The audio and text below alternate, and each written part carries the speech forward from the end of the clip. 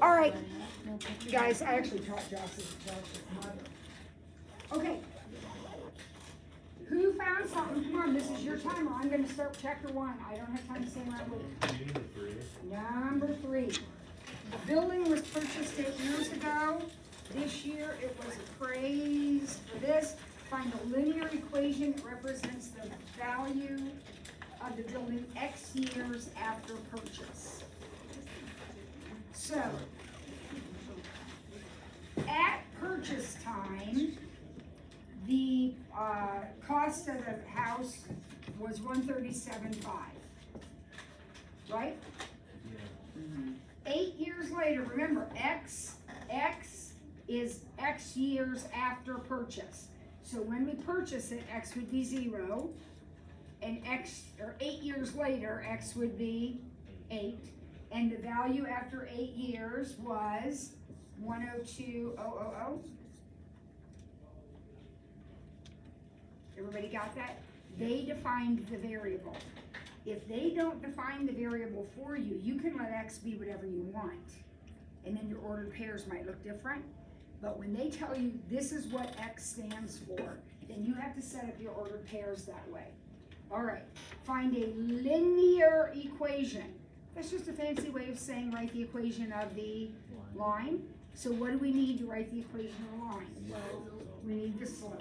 So 102,000 minus 137,500 over 8 minus 0. Does that look okay to you? Yep. So those are big numbers. 102,000 minus 137,500. What do we come up with? Negative 35,500 over 8. Now wait, this slope is going to be a negative number, isn't it? Yeah. Does that make sense? The value is going down, right? This house is depreciating. It is going down. So I'm going to divide by 8, and that's negative 4437.5. If you have wacky, weird numbers like this, you're going to be allowed to use your calculator. Don't panic. But if they're numbers like 0, 10, 8, 13, then you're going to do it by hand. All right, so now what? Well, this one is handy. You can point slope if you want, but what is that point right there? What does that point happen to be? That's the y-intercept. Think about plotting that point. Wouldn't it be on the y-axis? Yeah. So that's your b. So your linear function or linear equation is y equals negative 4437.5x plus 137.5. Now, could you do point slope or something? Absolutely you could. But when they hand you the y-intercept, you know, might as well just use it. When or what will the building be worth 13 years after it was purchased? So now we just put 13 in. So this is the answer to A. The answer to B is negative 4437.5 times 13 plus 137.5. Does that make sense to everybody? So you just type in whatever it says, that's how many dollars it's worth. That's the answer to the question. Okay? Who has another one? That's it for that one. All right, number 2, an airplane climbs at takeoff with a slope of 2/7. So visualize that for a minute. I'm going to get a marker that works here. Visualize that. Here's the airplane climbing. And the ratio, if the slope is 2/7, doesn't that mean this is 2 and this is 7? Yeah. So if you want, you can write an equation that says y equals 2/7x. That describes this line right here. If you want, you don't have to do that, but that would be an option. How high off the ground will the airplane be after it flies 250,000 feet in the horizontal direction? Well, if you've written an equation, then you would put 250,000 in for x and figure out y. You could also set up a proportion that looks like this. Does that proportion make sense to you? That the rise over the run is something over this run? It's gonna give you exactly the same answer, okay? And you would wanna put a unit on that answer, feet. All right, who else? Let's go. Finley. Could you do 8D? 8, I don't know how to solve it. 8, Oh, D or E, what did you say? D. D, 8D? Oh, yes, you know how to solve that. I know the answer, I don't know how to do it. You know how to solve that. So x cubed minus x is greater than 0. Would you agree with that? Yeah. How would I factor x cubed minus x? Take an X out. Take an x out, GCF. Right?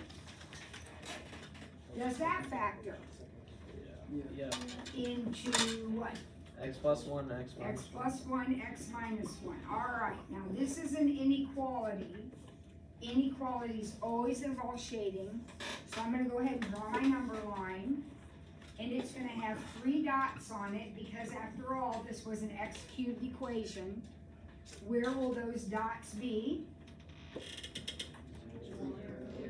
That's 0 right there. -1 and 1. So I'm gonna put them on here in order. It's a number line. So put them on in order. And then somewhere there's gonna be shading on here. And I have to figure out where. So I might, it doesn't matter where you start, but I might just start down here and say, okay, should 2 be shaded? Here's where 2 is. Should that be shaded? Well, if I plug in 2 and I'm bigger than 0, yes, it should be shaded. So I'm gonna plug in 2. You can do it up here. Might be easier actually, do it up there. 2 cubed minus 2 is 6. Is 6 bigger than 0? Yes. Yes, so this gets shaded. Now you can do the same thing with every section if you want, but you don't need to. Did I tell you the super secret shortcut? Yeah. There's no repeated factors. I didn't use the same dot twice, in other words, so I alternate. So since I shaded that one, I won't shade this one, and I will shade this one, and I won't shade that one. So my answer is -1 to 0, or 1 to infinity. Remember that now, Finley? All right, who else? Can you do 1? The open box, we're cutting. And we did one of these the other day. We're cutting the corners out of the paper, folding them up, and making a box. So here's my piece of paper. The dimensions of the paper are 22 by 14. I'm cutting these corners out. They are X big, right? Fold up the flaps. I want a volume of at least 210. So I need an equation that expresses volume. What will the volume of this box be? Length times width times height. Now keep in mind, the original paper was 14, but what did we do? Took out Cut 2X. an X off each side, so that will be 14 minus 2X. The original paper was 22, but I took an X off each end. And then, so that's length and width. What's the height? X. Just X. Now, that's the volume of the box.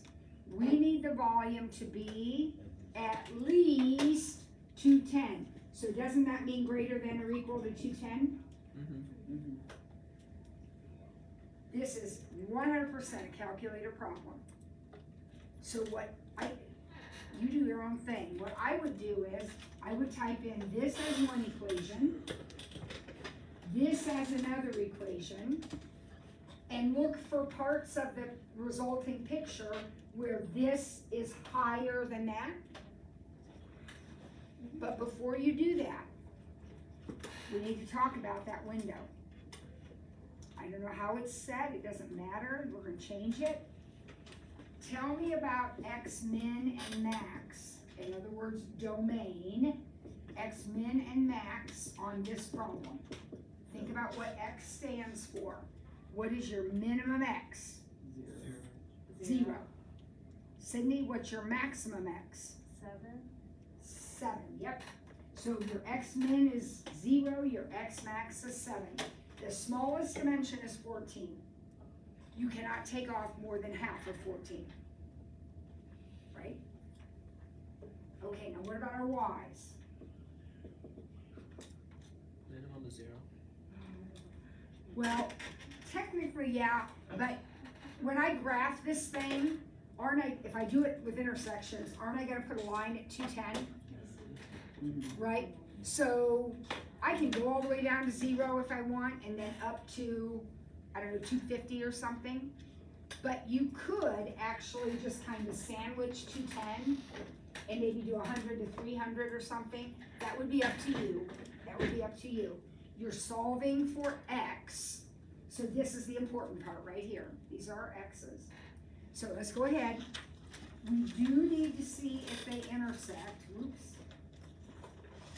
I'm going to clear out what's in there. Okay, so where do they intersect?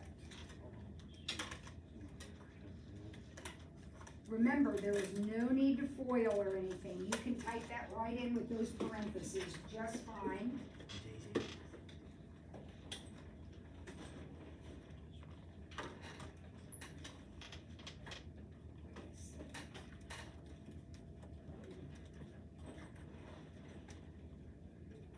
I used 100 and 300, and the picture I got looks like this.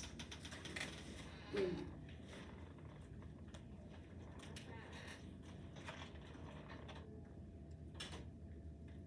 Oh yeah. The picture I got looks like this. Here's 100, here's 300. And then there's this line coming across in the middle. So this is the point, these are the points I need, right? I don't even see this up there. Would you agree if you do intersections, those are the points you need? So let's find them. Has anybody found them yet, just to save time? 0.839, 5.261. So what was it, 0.8? 39. And 5.261. 261. So what do those 2 points represent? That's where the volume is exactly 210. But I am interested not only in equaling 210, but also being greater than 210. So where is it greater than 210? All of this, right? So your in between them. So your answer will be 0.839, comma 5.261. Those are the x values that will produce a volume equal to or greater than 210. Tess? Then we got what? How'd you know that the middle was 7? Okay, I want you to think about this for a second, Tess. I want you to think about it. Hand me a piece of that paper, would you, right there? Here's my piece of paper. Look at me. Here's my piece of paper, right? I'm gonna rip a corner off each side, like this. This is what is happening. And I'm gonna fold up the flap. I'm gonna do it on all sides and fold it up. Do you understand that? Okay. Now, this is 14 across. So I'm cutting a piece off here and a piece off here. So if the piece I cut off is 1 inch, then this would now be 12. 14 minus this inch and that inch, right? So I could take off 2 inches on each side. And then what would be left? 14 minus 4. Well, can I take off 8 inches from each side? Not if it's only 14 across, because 8 on this side and 8 on this side would be 16, but I only have 14 to start with, right? So if I ripped it right in the middle, it would be 7 on each side. Can't possibly be bigger than that. It can't even be 7, because if it were, I wouldn't have anything left to fold up and make a box. But it can be everything up to 7. You see what I'm saying? Yeah. Okay. All right, what else? That takes care of that one. What else do we have to talk about? Oliver? Let me find it. It is 8B. 8B. An absolute value. The absolute value problem. Now, you may do the absolute value problem however you wish. I am going to do it, so you're not gonna lose, how you do it is up to you, that's an individual choice. I am going to do it though, kind of the calculus way, the distance way. So I'm gonna start by dividing everything by 4. So I have x minus 3/4 is greater than or equal to 5/4. And then I'm gonna think about this as, find all the numbers whose distance from 3/4 is bigger than 5/4. So here's 3/4 on the number line. If I count 5/4 both ways, so add 5/4 and subtract 5/4, let's see, this would be 3 plus 5, that's 2. Yep. 3 minus 5, this is -1/2.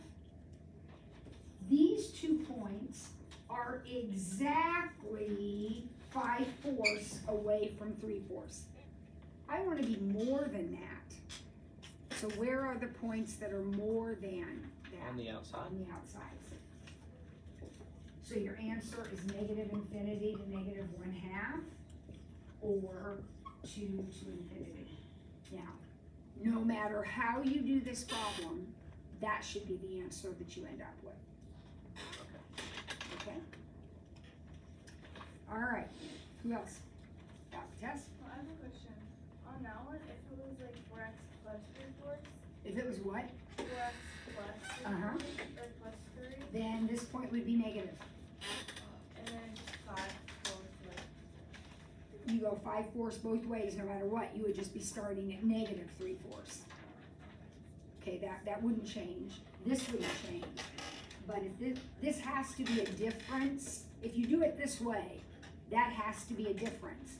So if it's a plus, you gotta think about it as x minus -3/4.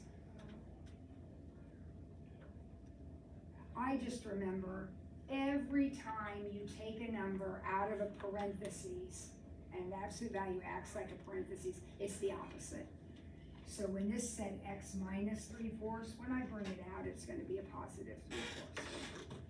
Just like when you solve your equation, and you get this, don't you say x equals 4? Yeah, same concept. All right, who else? Yep, Josh, 4. 4 says, okay, now you need to know our projectile motion formula.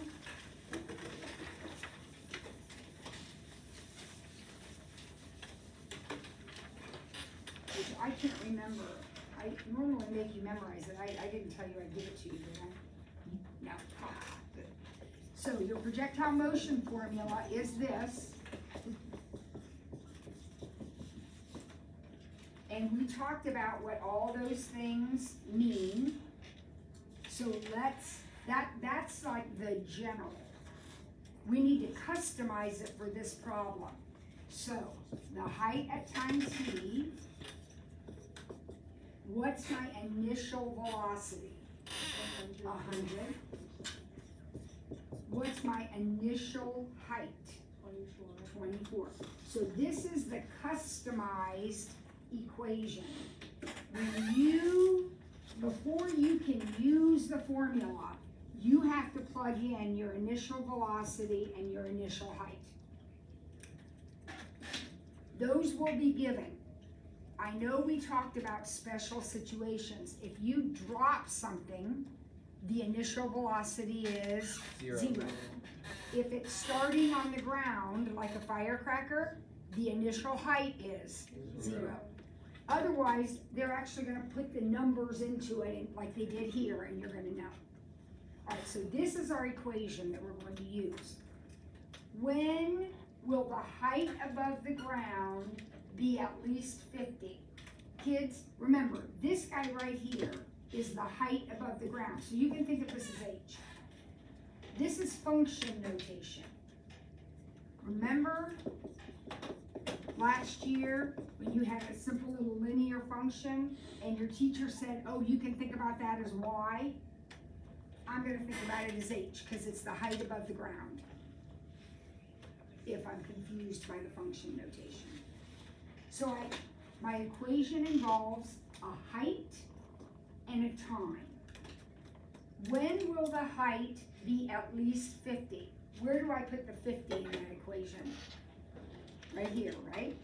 So I want my height, this is my height, to be at least 50? Yeah. If it equaled 50, I would just set it equal to 50. I want it greater than 50. Now, could I do this problem the same way I did, what was that other one? The box problem? Could I do this one by typing in this on one side Yeah. and this on the other side? Yes. And then looking for where they cross? And then where this will be a parabola, where the parabola is higher than the line? Yep. Couldn't I do that? Yep, so that would be your strategy. So you're gonna put in this as one equation, well, a possible strategy. Put this in as one equation, put this in as the other. You're gonna get a picture that looks like this. This is where it actually equals 50. And this is where it's greater than 50. So it's very similar to the box problem that we did a minute ago.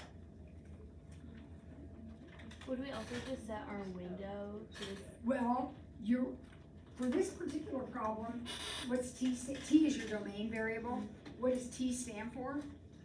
Time. So your minimum time is gonna be 0, and there really isn't a maximum time other than when it hits the ground, and I don't know that yet. I think that's the next question. So at this point, no, because you're looking for just this part. If, Leah, you were looking for where it is less than 50, then you would need it, because from 0 to whatever this point is, or from 0 to here and from here to here, would be when it's less than 50. So you would need that. Well, we're gonna find it anyway in the second part, but you would need it on the first part if it were less than. Then how do you like see where they intersect? Well, you're not seeing anything, Well, so you make manual adjustments on your calculator till you see it. So, do you see a parabola? I do. Okay, this is 50, that's y equals 50. Yeah. So they're just all make sure across you're the- high enough to be 50. Do they cross? It's possible they don't cross. They do. They do. They do, all right, so she's gonna work on that, figure out where they cross. Now, what would be the case if they didn't cross? It's totally possible, especially if I'm sitting there at midnight trying to throw a test together, right? What would be the situation if they didn't cross? Absolutely. Well, yeah, but the ball, this says when is the ball at least 50? It never What if the ball only gets up to 32 or something? Could that happen? Yep. Yes. And so then when you tried to graph them, then you would not get an intersection. You would see your parabola down here and your line up here. And that simply means it never happens. But he says they do cross. So anybody else get them to cross? Like Alexis? If it doesn't cross, then it's just no No, it solution. never gets that high. Yep. When will the ball, Yeah. answer the question, when will the ball be higher than 50? Never. It doesn't go that high. Right? This is a word problem, so we answer in context. But they do intersect. Okay. That's kind of what we said. You were the one that said you couldn't see it, so I said it's possible. I said it's possible they don't. But then Peter and Alexis said they do intersect. Yeah. And I said, okay, then you're gonna work on that and find out where they intersect, which you did. Yeah. So your answer, what were these two numbers where they intersected? I have one. Okay. 0.27. 0.27, and what's the other one? 5.97. 5.97. So when is the ball at least 50 feet above the ground? Between these two times, right? Assuming those are right. The answers are in school. Is he right?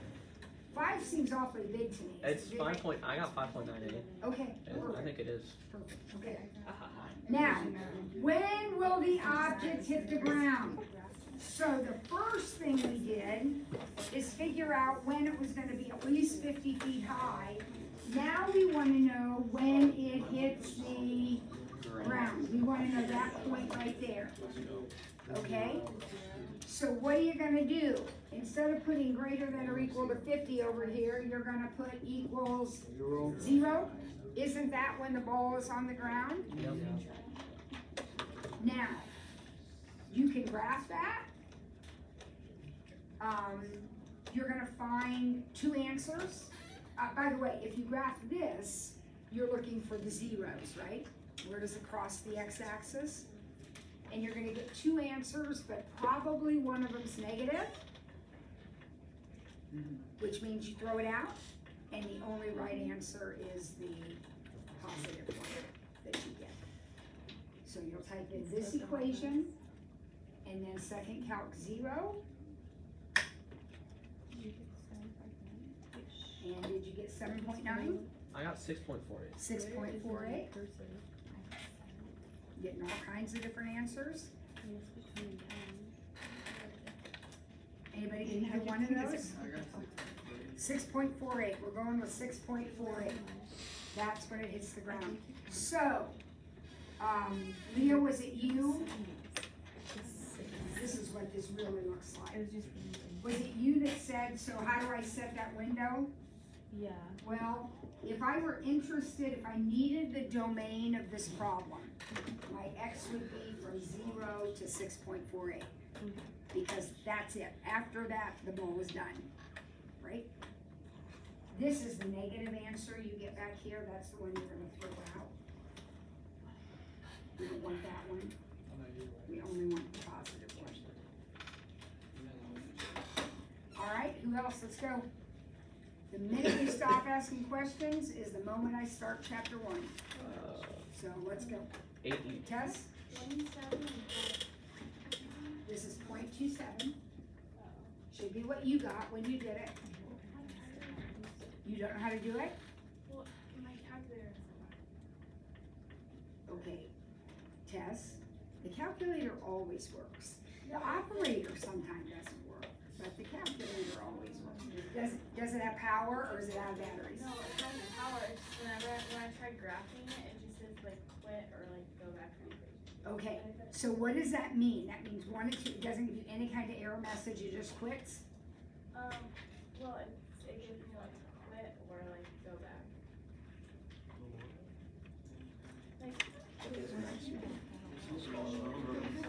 All right, let's find another question.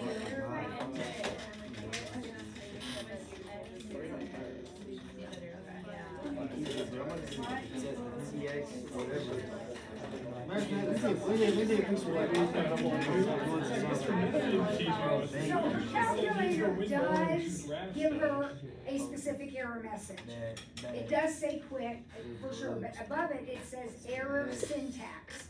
What does a syntax error mean? What did she do wrong? Wrote it wrong. She wrote it wrong. She typed it in wrong. And you know what she did? I can tell by looking at it. When you type a negative 16, where do you get the negative? Down below. It's not a minus sign. You're not subtracting. That's what you get. So, when you get an error, it tells you what kind of error it is. If it says syntax, you typed it in wrong. If it says domain, then you got your window wrong. Or sometimes it says error window range or something. That means your window's wrong. Figure it out. If your your stat plot, if your plot is turned on, remember how we had those tables and we plotted points? If your plot is on, for some calculators, that will interfere with the graphing too. So you should just never turn your plot on unless you want to plot points. Otherwise, your plot should be off because it just causes trouble. For most calculators, not for all. What does it mean when it says error, no sign change?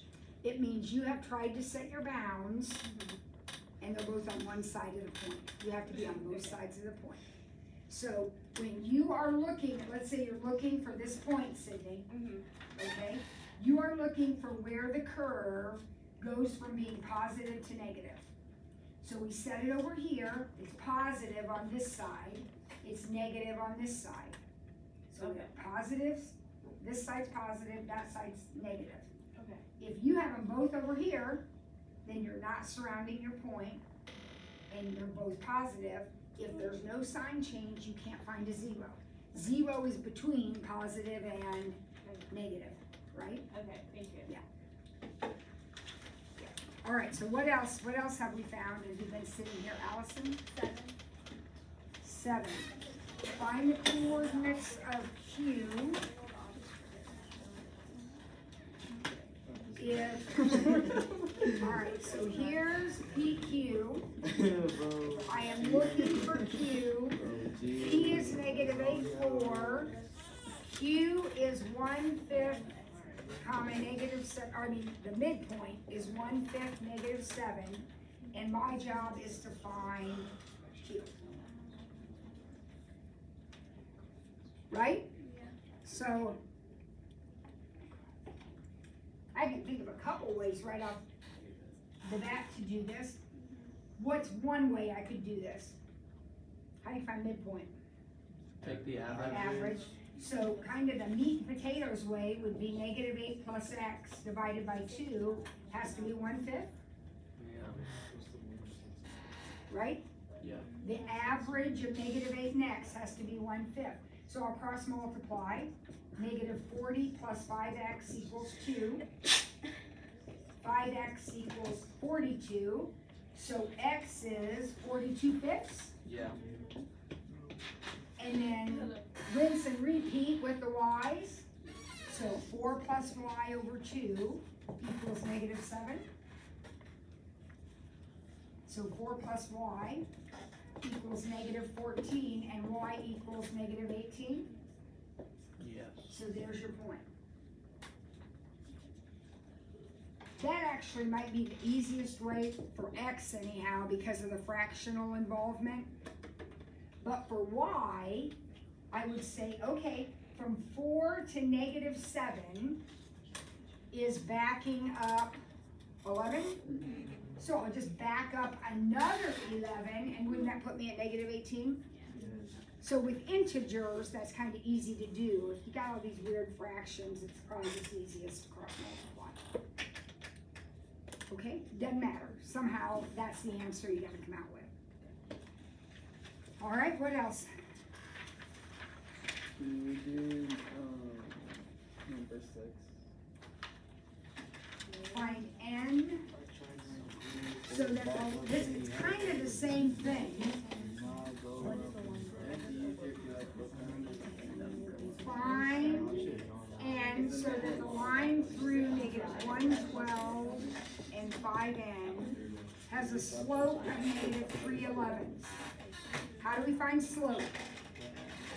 Y2 Y minus y over x minus x. Yeah. So they tell me that if I do n minus 12, 5 minus negative 1, I should end up with negative 3/11. Yeah. So negative 3/11 equals n minus 12 over 6. I think I'll just cross multiply again. So 11n equals 4. I got 4/11. Did I do that right?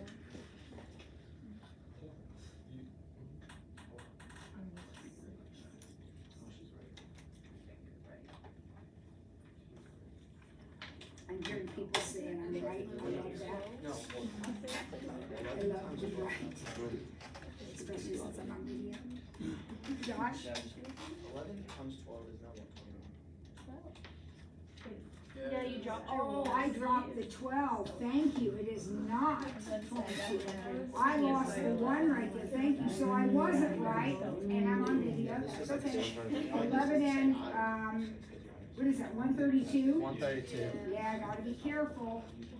I gotta be careful. And then that's 114. 114.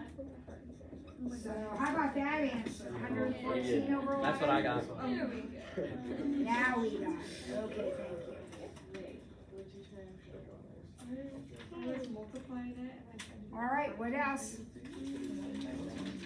8E. 8. Oh,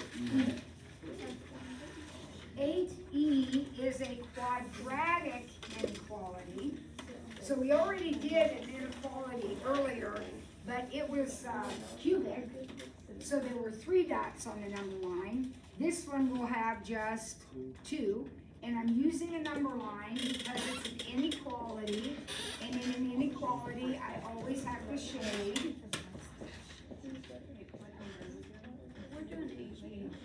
Right? So I know that eventually there's going to be 2 dots on my number line. And since it's a less than, they will be shaded in between. So I have my answer if I only knew the numbers. Right? So this is a quadratic, and you basically need to solve it to find these 2 numbers. So what can you do with a quadratic? You can try to factor it. Now, there's some messiness here, and there's no guarantee of factors, but some people are, I'm not one of those, are really, really good at seeing the right combination. So if it factors, and you can factor it, then that would be these 2 dots, right? What if you're me, I make mistakes like this, and I can't factor it, I don't see how to factor it, what could I do? Quadratic formula. Quadratic formula. Or you can do. You could complete the square, but I wouldn't because I have to divide by 3, and that's going to be really messy. So, does anybody happen to see how it factors? Oh, we got one. Austin? 3x plus 4 and x plus 9. Oh, sure. Here we go. Listen to your advice. So, let's make sure we're all clear. Remember, I'm sitting there writing this test at midnight. I'm exhausted. People have been yelling at me all day long. I've been making mistakes. My mind's somewhere else. Probably the problem isn't going to factor. Okay? So what do I do if it doesn't factor? I use the quadratic formula or complete the square, whichever way I like best or whichever seems appropriate. Because you have one job, and that is to figure out where these dots are. So the factors tell me that the dots are at negative 4/3, negative 4/3 and negative 9. And I have to make sure they're in order. This is a number line. Since it's a less than, I shade in between, right? When you have 2 dots in between or outside, depending on the sign. So my answer is negative 9 to negative 4/3. Wouldn't it be? What? Oh wait. Never mind. This checks. That checks. That's the right factoring Okay. for the problem. 2 to 9. Consider these numbers. Which numbers in that list are natural numbers?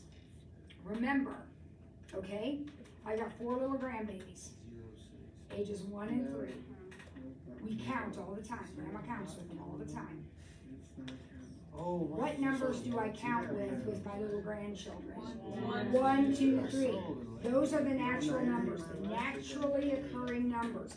So, look at the list. Which one of those are in that set? 6. And the square root of 16. Because the square root of 16 is 4. Those are the counting numbers. Now, we haven't yet discussed irrational numbers with my grandchildren who are 1 and 3. But what do I know about irrational numbers? Non-repeating or non-repeating and non-terminating decimals. How do I recognize them? Well, I got the ones I always recognize, like pi and e, and then if they got a radical in them that doesn't go away, like root 16, that one goes away, but root 10 does not. So root 10 is the only irrational number in that list. But you'll say, well, Miss Ford, what about 3i? 3i is not even real. If you are irrational, you gotta be real, first of all, right? Real numbers are rational or irrational. If you are not real, you are not either one of those things. Wait, is every number a complex number? Every number is a complex number. No. Is there any exceptions? I gotta go all my reach. Huh? Are there any exceptions to that? So imaginary numbers only fall under the umbrella of complex. Yes. Wait, so then what is complex? What's the point A of plus having bi. Anything in the form What does A that plus mean? bi. So if A is 0, then you just have an I. If B is 0, then you just have that, but it still Oh. fits that So pattern. the zero in front of the I would mean there's not an I. Yeah. Okay. Yeah. So is every number a complex Yes. number? Why do they make complex numbers to everything? Well, they had to have some way of describing the combination of pure imaginary numbers with real numbers. And so they said that we're gonna call those complex numbers. Because it's a combination of both. I mean, it's the two kinds put together in the same number. All right, what else? Can you go over all 10? These are properties. All right, what's A? What's A? Transitive of inequality. Kids, if there are two properties, like there's two transitive properties, you have to identify which one it is. There's two commutative properties, you have to identify which one it is. Addition or multiplication. The transitive is equality or inequality. This is the transitive property of inequality. All right, what's B? Yep, it's the multiplication property of equality. So you can write mult equals, it's the multiplication property of equality. That's the property that says, give me an equation, I can multiply both sides by 3. All right, what's C? Associative. The order hasn't changed. We went from grouping or associating the y plus z to associating the x and y. Your mother at some point in your life has said, I don't want you to associate with that kid. She doesn't want you grouped with that kid. When you talk about grouping, you're talking about how things are associated. So we say associative of addition. That's the associative of addition. All right, what about D? Commutative of multiplication. I believe I played the wrong one. Okay, so D is the commutative of multiplication. The word commutative, listen to it, commutative does not have an N. Commutative. That's one of my pet peeves. Okay, E, what's that one? Additive identity or identity of addition. Somehow have identity and addition in the same thing, and that's it. Okay, this isn't one of the problems on this, but I just had a question about complex numbers, like when we're doing, like using I imaginary numbers. When you get an answer that's in the form of like A plus BI, so like let's say 4 plus 4i, if you were to get like -4 plus 4i, isn't it that can A be a negative or no? Oh, yeah. It can? Oh, yeah. Okay. A can be anything real. A can be a radical. A can be pi. It can be anything. As long as, so it just has to be a real number? Mhm. That's the definition of complex numbers, A plus BI, where A and B are real. So you could have a number like root 2 plus pi I. That's a complex number, because root 2 and pi are both real numbers. Right? Yeah. Okay, what else? Could you do 11D? 11D is just a simplify situation. So we are going to simplify.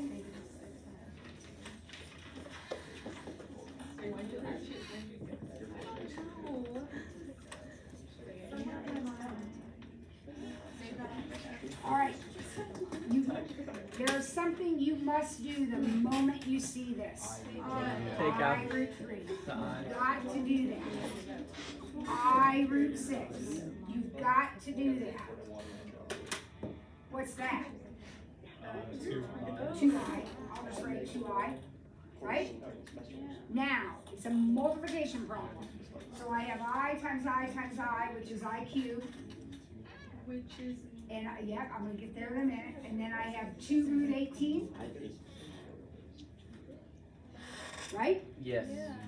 Now, I cubed, remember, is I squared times I, but I squared is negative 1. So this is negative I. Root 18 is 3 radical 2. 3 radical 2, so I have 2 times 3 radical 2, which gives me 6 radical 2 times negative I. So most, like, the typical way of writing that is negative 6i root 2. Negative 6i root 2.